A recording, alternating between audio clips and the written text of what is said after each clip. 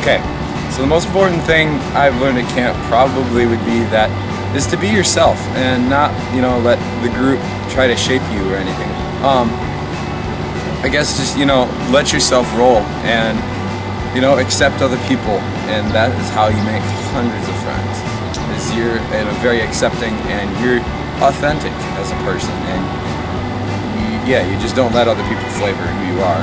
And also, you should probably take care of your diabetes if you want to see tomorrow's sunrise. But other than that, I've learned a lot about friends, and it's been an excellent time here at camp.